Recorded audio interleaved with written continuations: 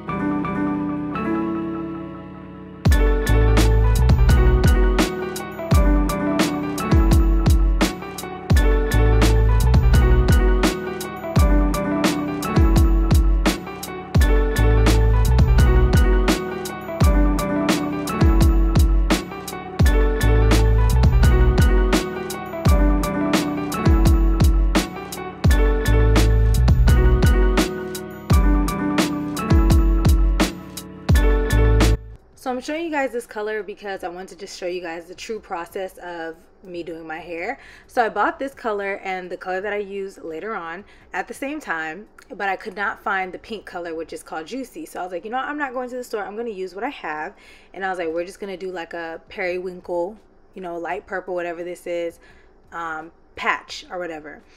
But the thing is, this was too light for this, and this is more of a tint. So Lime Crime has tint versions of their color, which I think would work great on platinum blonde, and then they have full coverage. This was a tint, so it just seemed like it was toning my hair, so I immediately washed it out after this.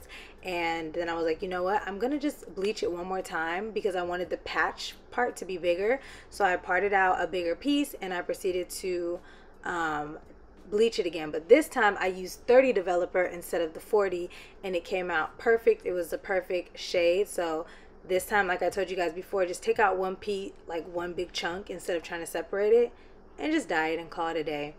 Came out perfect. I'm really glad that I did that. So next I went to Sally's. I had to run to Sally's and get the Juicy because I was like, that's the color I was going to use originally, so we're just going to stick to it. I got a new one, and I also got a Ion, just in case it was like giving me tint vibes again, because I didn't remember. I got an Ion color in magenta, which would be similar if for some reason you can't find the Lime Crime or you want a cheaper alternative, because the Ion was half the price. It's like $8 and the Lime Crime's like 16.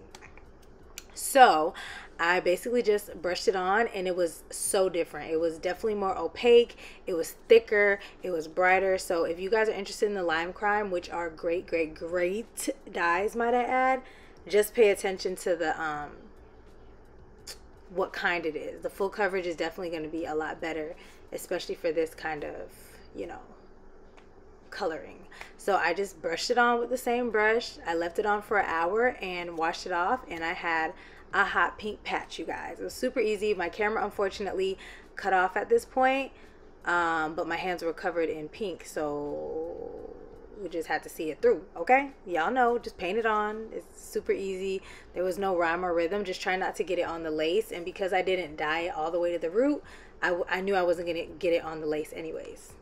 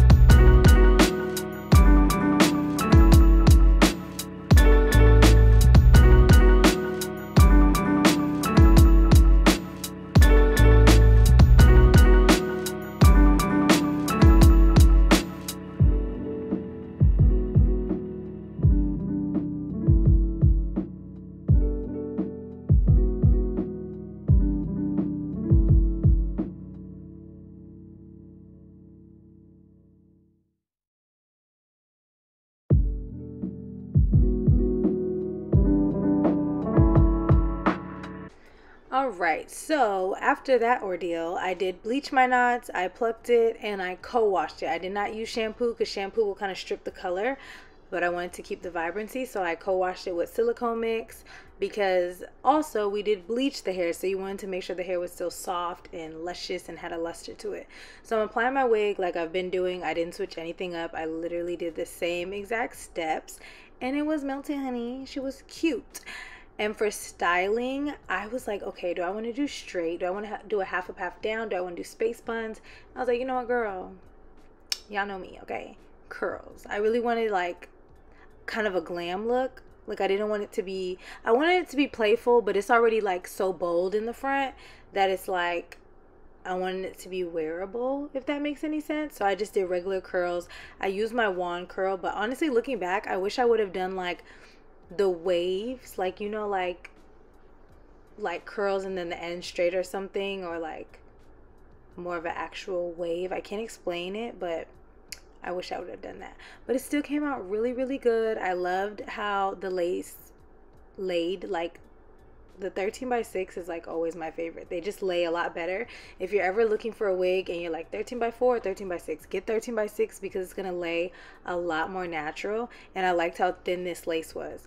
Also, the quality of the hair was amazing, so make sure you guys check out Ashimary Hair. I will leave all the information down in the description box below so you can get you a wig, because we got us a winner, okay? And this wig was long too, so I'm glad I chose this wig because I wanted it to be like kind of dramatic, but like kind of wearable. Like, y'all know I'd be all over the place, but the looks come through. The looks be completed and executed, okay? So I'm going to continue melting my lace, and while my lace is melting, I'm going to style my hair. And like I said, I'm just using my wand curl, and I'm just going to do some random curls throughout my hair, and then I'm going to layer it a little bit because I didn't want it to be like flat.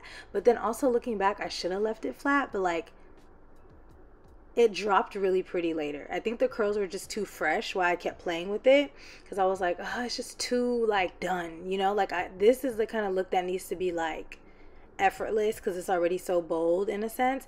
You don't want it to be like super duper curled and done. But I promise you, this hair fell so nicely. It didn't drop, like the curls didn't drop, it just fell really, really nice. So that's all I did. I just played with it. I added some baby hairs. I was debating too, do I want to do baby hairs, do I not want to do baby hairs? You know, just that's the whole fun of hair, like figuring out what works for you, what you like, what kind of look you're going for. And that's it. So you're going to see me playing with my hair a lot because I was like on the fence. Like, did I execute? Did I not? I wasn't sure. But at the end, I really, really did like it. So make sure you guys check out Ashimary Hair. I will leave all the information down in the description box below. So make sure you guys check them out because the wig is literally like really bomb. Like, this is really, really nice hair. And the wig and the lace and the construction, everything about it was great. So I will see you guys in my next video. Hopefully with a fun look next. Who knows what I'll do next because I'm just getting started. Okay? And I will see you guys next time.